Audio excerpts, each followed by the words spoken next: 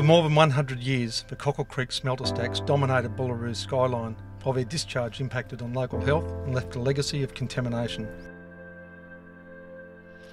Following its closure in 2003, remediation of the former Pasminco lead and zinc smelter began in earnest in 2006 with the demolition of its iconic 87-metre high chimney stack. Since then, a lead abatement scheme has been developed and implemented for residential properties, based largely on a cap and cover system using clean soil to cover contaminated material. It was designed to address the health concerns of local residents and deal with the ongoing issue of contaminated soil. But the question remains, is what has been done good enough? In July 2015, I travelled to the site of the former Bunker Hill Smelter in Idaho and learned how they dealt with what was one of the largest public health issues from industrial contamination ever in America.